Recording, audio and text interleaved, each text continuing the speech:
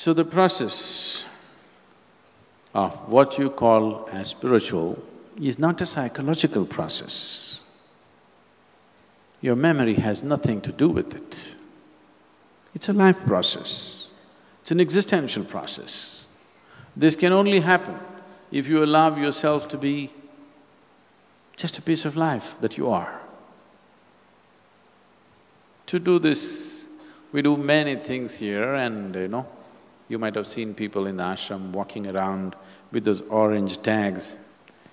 You've seen the silence tags people are wearing. Just shut up. Because shutting your mouth is only half the job.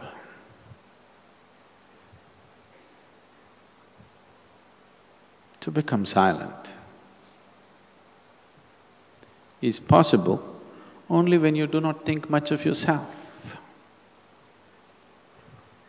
If you think something about yourself, if you think, I'm smart, how can you shut up? You tell me. If you think, I'm smart, how can you shut up? If you realize that you're actually stupid, you don't know anything in this existence, then, isn't it? Then you can simply look at life with great sense of wonder, without a thought appearing in your mind. If you think you are smart about everything, you got explanations and calculations and nonsense going on in your head. If you see one thing, 1,000 thoughts will go off, isn't it? You're not sitting here in the satsang totally silent. You're agreeing with me, disagreeing with me, making comments within yourself, making comments about the clothes that somebody is wearing next to you, appreciating it, depreciating it. Everything is happening. Am I wrong?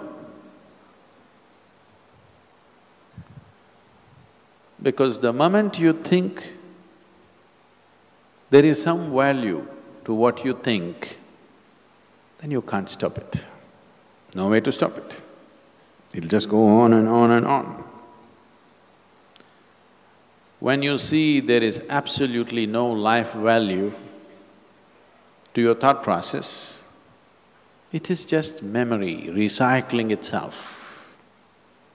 It is just the same old nonsense recycling itself.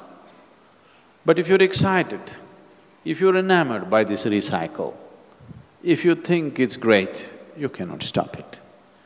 If you see the patterns of what it is, if you see the stupidity of what it is, then slowly you will distance yourself and it'll collapse.